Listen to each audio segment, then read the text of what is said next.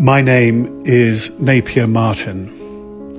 I am grateful for this opportunity to appeal directly to my daughter Constance, following the public revelations concerning her partner, Mark Gordon, and having lived with the family in great concern, knowing of his past record for some time.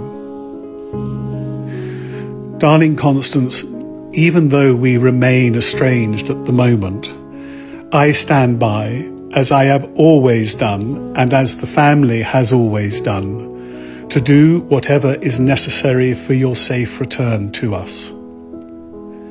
I beseech you to find a way to turn yourself and your wee one into the police as soon as possible, so you and he or she can be protected.